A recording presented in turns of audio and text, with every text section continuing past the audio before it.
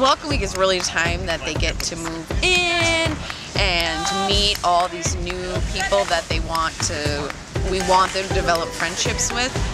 We have 15 freshman swimmers that are moving in, so we're part of the swim team. So we're just helping them out. Talking to them, getting to know them. It's all exciting for them to be moving in, so having a friendly face. Try to carry most of their stuff so that they don't have to carry as many things at one time. Yes. Try to make them feel as welcome as possible, since I'm sort of the first person they see. Reinforce that if they have any questions at all, they can come to me, because my job is to be a resource for them. I think that when the president shows up to say, welcome, we're glad you're here, how can I help you? It just shows that we're willing to go the extra mile for students. Neither one of us.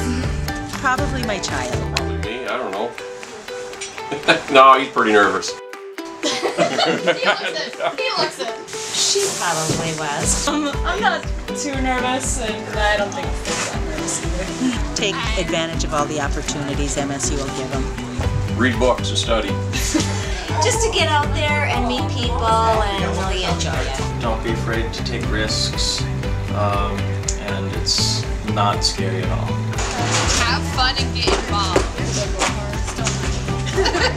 Go out there, find the things you're interested in, get engaged.